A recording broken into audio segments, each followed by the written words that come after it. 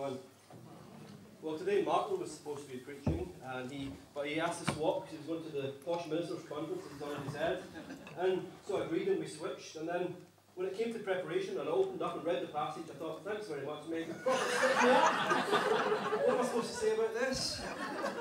The first bit about Solomon's house, and then about the temple and all the decorations and all the intricate designs. I don't know anything about interior design at all. The only reason I go to IKEA is for the meatballs. So as I sat down and I scratched my head and read this passage, I thought, what's going on? What am I going to say? However, as I read it over and over, began to pray about it, I saw there's more going on. All scripture is breathed out by God and it's useful for us, even the bits that are difficult or dense or confusing. And what really struck me was that it's all about worship. So we're going to focus on worship this morning. So to begin, let me tell you a little story.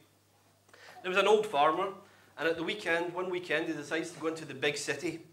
And he goes to the big city church. And he comes home and his wife said, "How was it?" He says, "Well, it was good, but they did something a bit different."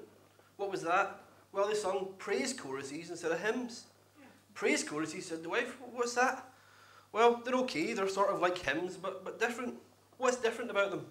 Well, the farmer said, "It's like this. If I were to say to you, 'Martha, the cows are in the corn,' well, that would be a hymn. But if I were to say to you, 'Martha, Martha, oh Martha, the cows are big, the cows are small, the cows are black, the cows are white, the cows are in the corn, in the corn, in the corn,' that would be a praise chorus." And at the exact same, as luck would have it, the exact same Sunday, a young man who went to the village church, and he comes home to his wife, and his wife said, "How was it?" He said, "It was good. It was a bit different. No, they didn't sing praise choruses, they sung something called hymns." "Hymns? What are they?" "Well, if I were to say to you, 'Martha, the cows are in the corn,' that would be a normal praise chorus. But if I were to say to you, 'O Martha, dear Martha, hear thou my cry, inclinest thine ear to the words of my mouth, turn thou thy wondrous ear, and by,'" and it goes on and on and on. He says, well, that would be a hymn. So, now just a silly story, but we're not just going to focus on sung worship. Worship is a lot more than what we sing. It's about every aspect of our life. So let's pray as we dig in. Let's pray together. Lord, we come before you this morning. We acknowledge that this passage is your word and you want to speak through it. So meet us, we pray. Give us hearts that are filled with worship and adoration. In Jesus' name, amen. So the first thing I want us to think about is our priorities. Now, when I was in school and it's coming up to exam time, my dad would always say to me, "Get your priorities right. Get your priorities right." He would say it over and over. "Buck up, come on. Work hard, get your priorities right." That didn't work, so he said to me, "He'll give me £50 for every A that I get." And so then that made me work quite hard. My priorities were getting some money for the summer. Looking at the first 12 verses here, we read about the construction of Solomon's house and the various government buildings in which he would rule from. Now, I think this passage says something about Solomon's priorities. The last sentence in chapter 6 says this: "He spent 7 years building it." Building what? The temple. And then chapter 7 kicks off. "It took Solomon 13 years, however, to complete the construction of his palace." 13 years for his own house and 7 for the temple. There might be a sense of disappointment here. Let me read some of the selected verses. "He built the palace of the forest of Lebanon, 100 cubits long, 50 wide and 30 high, with 4 rows of cedar columns supporting trimmed cedar beams. He made a colonnade 50 cubits long and 30 wide. He built the throne hall and the hall of justice where he was the judge, and covered it with cedar from floor to ceiling. Solomon also made a palace like this for Pharaoh's daughter, whom he married. All these structures were made with blocks of high-grade stone, cut to size and smooth on their inner and outer faces." And it goes on. It sounds rather opulent, doesn't it? It sounds a majestic palace that he's built. But I think there's cause for concern. The temple was 60 cubits long, yet his palace was 100 cubits long. The temple was 30 cubits wide, yet his palace was 50 cubits wide. Do you see a pattern there? Solomon, it seems he spent more time, more money, and more land on his own house than the house of God. Priorities. How do we spend our money? How do we spend our time? Well, that reveals what our priorities actually are. It reveals what's important to us. If you travel all around Europe, what you'll see is magnificent church buildings. In every big town, you'll see awesome church buildings.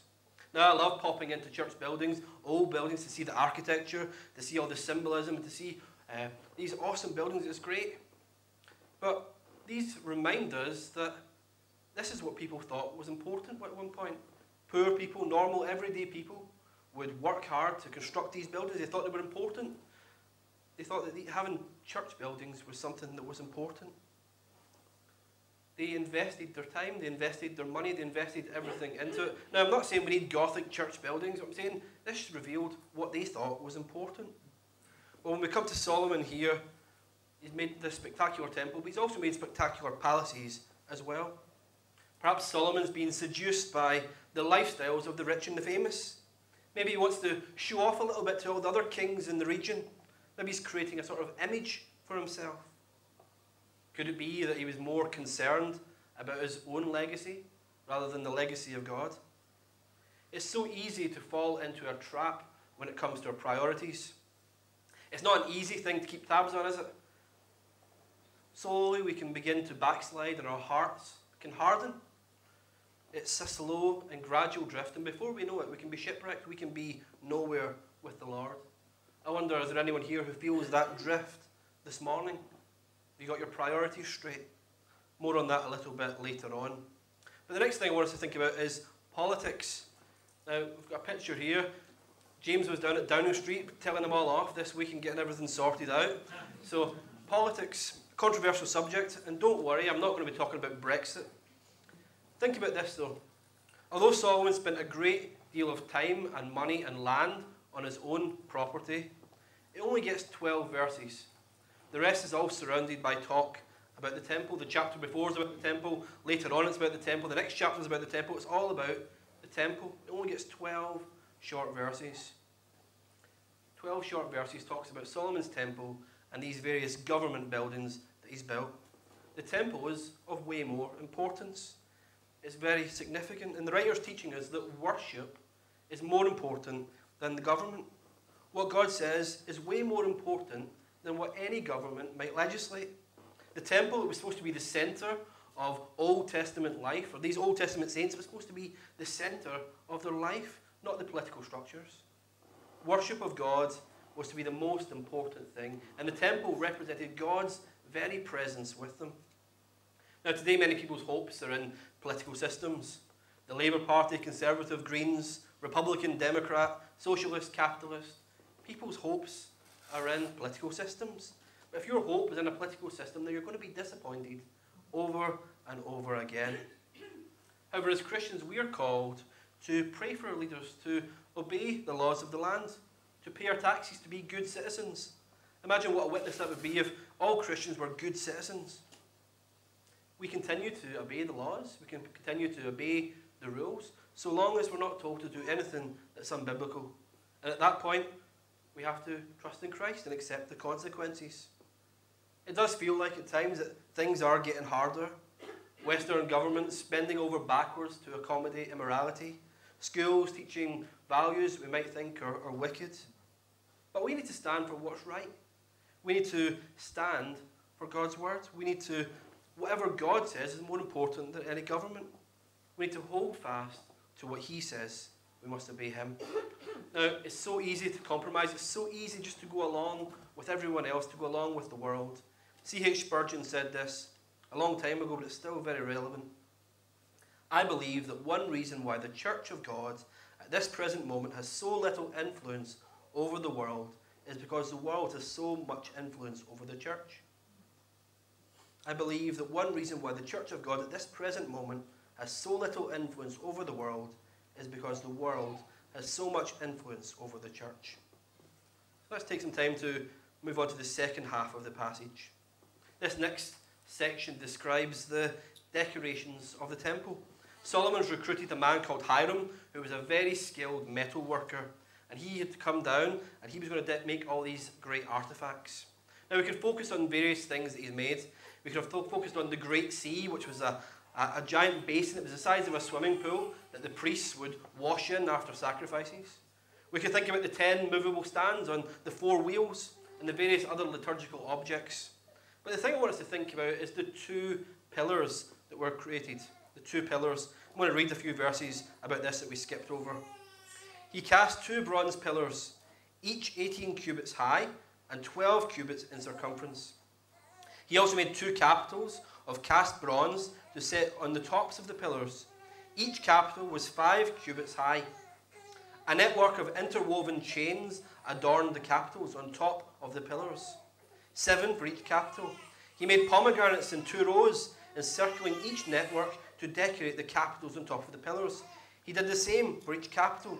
The capitals on top of the pillars in the portico were in the shape of lilies, 4 cubits high. On the capitals of both pillars above the bowl-shaped part next to the network were 200 pomegranates in rows all around. He erected the pillars at the portico of the temple. The pillar to the south was named Jachin, and the one to the north was Boaz. So he's created these 2 giant pillars each side of the temple. Absolutely massive. So there would be 27 feet high. So how high is this building, Anderson? Where is Anderson? Sunday school. Oh, well. So massive, absolutely massive pillars. 18 feet in circumference as well. Huge. As you walk towards the temple, you would see these 2 pillars. What was the point of them? They weren't anything to do with the structural integrity of the building. They weren't there to support anything. They were there to communicate something. What was it they wanted to communicate? Well, it's in their names, Jachin and Boaz. Firstly, Jachin. Jachin means he will establish. He's the one who's established the temple. He's the one who's established the throne. And God is the one who establishes all throughout the Bible. He's the creator.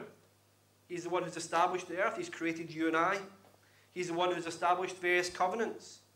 He's the one who establishes relationships with people. And that pillar was there as a reminder that God is the one who establishes. If you're a Christian, then God has established that relationship with you. That means there's no room for pride in the Christian life. You've not added anything to your salvation. It's all a precious gift from God. Jachin, it melts away our pride. God has established. But more than that, it reminds us of the comforting verse from Philippians 1. He who began a good work in you will carry it out to completion until the day of Christ. He's established and he will continue. What God has started, he will finish. He won't just leave you to it. God doesn't, you're not saved and you're left to it. He will establish you. He will continue to work in you, molding and shaping you to be the person that he wants you to be. He loves you, and he will continue to work in you to conform you to be the man or woman that he wants you to be. God is the great establisher.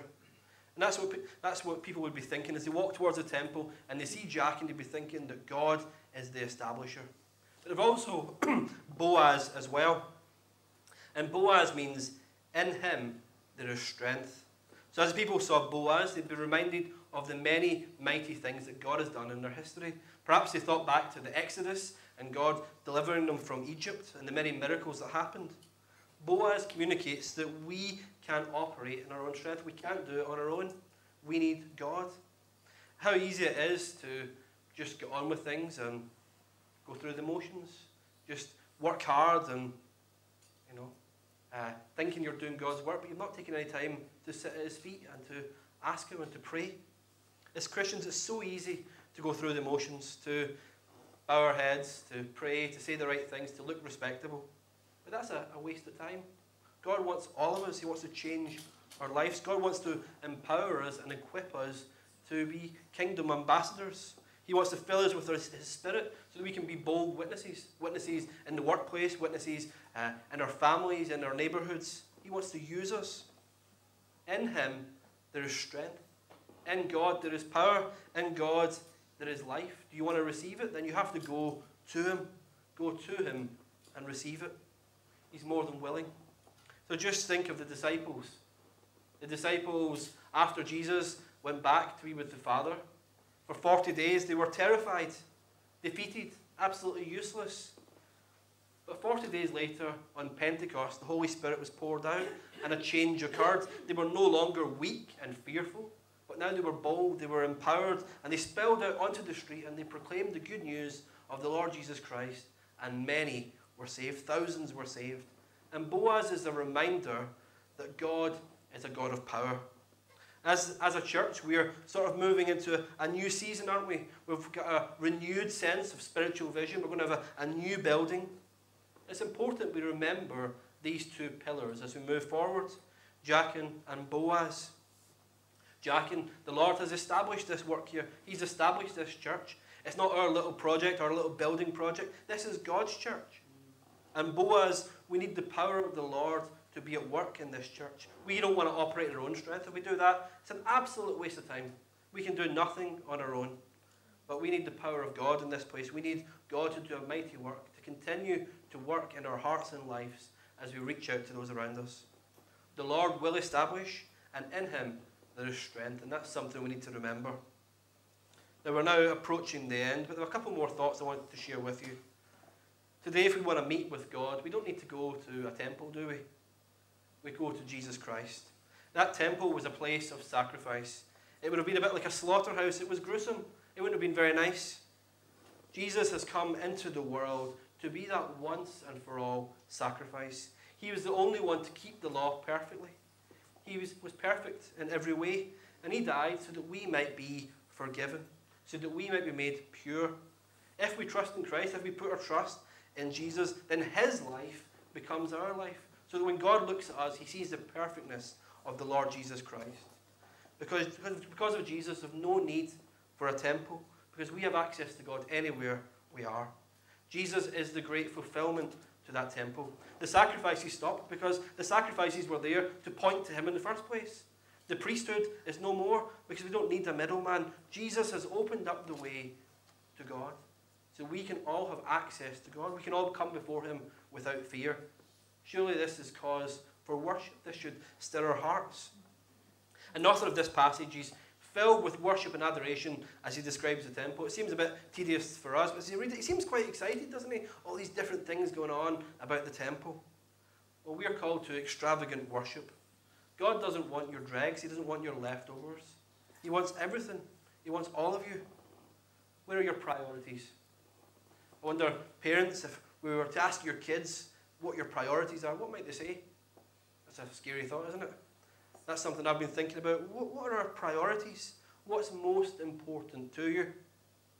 Are we willing to submit everything to God? Maybe you need to review how you're spending your money. Does it glorify God? Your purchases? Maybe you have a relationship you're in that you know you shouldn't be. Are you working too much and neglecting your family and neglecting your relationship with God? Maybe you've been coming to this church for years and years and years and you've never become a member, you've never got involved. Maybe it's time you do that. Or maybe you've become a Christian but you've not yet been baptized. Maybe it's time to take that step in obedience. God doesn't want our leftovers. He doesn't want our loose change. He wants all that you are.